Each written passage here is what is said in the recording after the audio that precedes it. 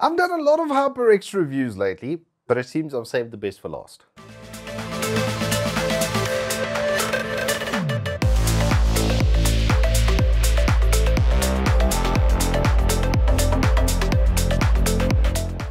Good afternoon and welcome to Turbo Tortoise Tech. If you're new here, I'm Reese of the 4-piece variety, a Wooks XXL. And the HyperX audio mixer is legitimately pretty much the best value for money product that HyperX now makes, because this has so many inputs and such a straightforward way of doing it that it's just kind of brilliant. They've basically taken a miniature sound desk and made it completely USB powered with phantom power for any sort of XLR microphone input, but then included two other inputs that they've labeled mic and audio in, but they could variably be anything with a 3.5mm jack, and then two outputs for monitoring. So you don't have to then have a headphone splitter to then monitor directly from this. You can do it on two of the other 3.5mm outputs. Anyway, let's first start off with what's in the box. Well, you obviously get an audio mixer, you get a really nice braided XLR cable, you get a braided Type-C to Type-A cable as well, and then a 3.5 to 3.5mm headphone jack cable. You also get a couple of nice little manuals to help you quick start guide and get it set up, and the default warranty cards, etc. And the included cables, like I said, are incredibly nicely finished. They are all braided, have very good garrets on them. The braided XLR is really nice and beefy, and then you've got that USB-A to Type-C connection over there, which is, like I said, the only cable you really need to then connect all of the functionality that this thing has up directly to your PC.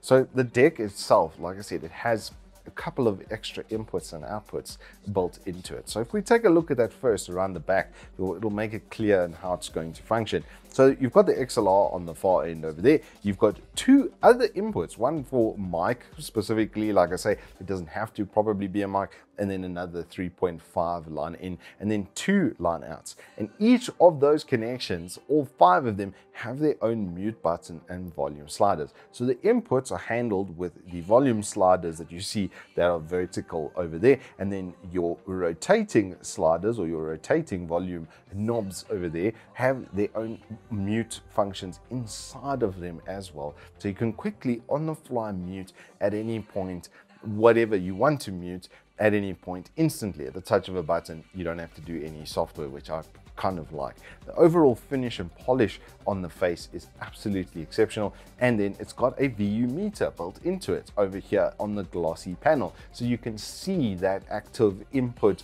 working or not working before it then goes into the machine. So you've got a physical readout for it, which is really nice to have. It's always nice when you're troubleshooting something, if it's got a physical type of connection over there that is bouncing up and down, that you can then obviously use to see, hey, is my input working or not? All of this is software free. There's absolutely no software required. It's literally as plug and play as you could possibly want to have it. And unlike a lot of the competing products that only have XLR for one input, this obviously has multiple inputs and then multiple outputs. So this can be used as a mini studio kind of desk or mini multi-input desk. If you would want to, for instance, have multiple wireless microphone sets, like for instance the Saramonic has a 2-in-1, there's a lot of other Rode and that sort of stuff, pod mics that you could use, or wireless lapel mics that you then could use. You could put two different inputs into this and then manage each of them individually, mute and unmute them.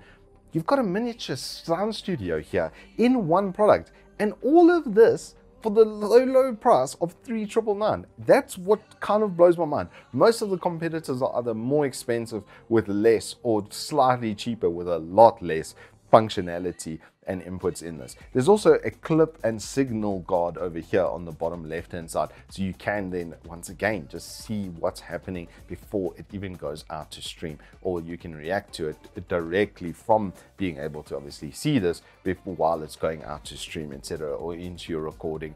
I love that there's multiple inputs, because now you can put all of your instruments as well. If those have their own little amps or converters, then you can just connect them in here, balance them actively with the VU meter that's built into this, and then output from there. So for a demo, I have used the Audio-Technica MB1K, which I have over here, which I've borrowed from a mate of mine, and I have done a full stream of this to our Turbo Tortoise Tech YouTube. So I will include that in the link down below so you can hear it actively doing its thing. But that it's going to be limited somewhat by this microphone setup over here. But so just take that kind of with a pinch of salt. It's not the desk. The limiting factor is definitely the microphone. The fact that it's got a phantom power button on the top left over here as well means that whatever XLR you want to put in, you're going to be safe. And then you just create VSTs in OBS itself rather than have it in its own software and then into OBS. This is just direct in. So then you can manage it with VSTs for everything that's coming in and out of this deck, which is absolutely sick. And before I forget, the bottom's also rubberized, so it's not going to slip around and mess around on your desk. But it just the way that these things feel and function, they are absolutely incredible. Like the build quality on this is 12 out of 10, if not 13 out of 10. The product itself, it's 11 out of 10. There's nothing that you're left wanting for over here. Yeah, it would be nice if it had some software that could do its own VSTs. We do it in OBS anyway, and in most of our audio applications, that's how we're going to be doing it. If you're really fussed about that, just put it through Voice Meter Banana or something to that effect, and then you can layer VSTs and stuff on top of it. But we can do all of that in OBS. But the fact that I can have 3 inputs going into 1 point with 2 outputs for monitoring as well. This is literally set up for doing podcasts and for doing music recording and instrument recording. It's practically perfect, and at the price point of $3,999, I just don't see anything in the market that's competitive where it comes to inputs and flexibility. So HyperX, I'm giving you our first 11 out of 10. There's nothing you can do to improve this at this price point. And from someone who's as nitpicky as me, I'd like to think that that carries some weight. This thing is absolutely incredible. I've kind of fallen in love with it. Good job. Now this is just, everybody that asks me, how do I XLR mic into PC? This is the way to do it. 1 USB, and you get 3 inputs, 2 outputs from 1 USB. He basically made a miniature Yamaha sound desk and made it as good quality and then cheaper somehow with witchcraft. I don't know how you've done this, but it's flipping incredible. Good job. 11 out of 10. That's all I have for you on the HyperX audio mixer. It's just a brilliantly, very, very cleverly thought out product. Anywho, that's all I have for you.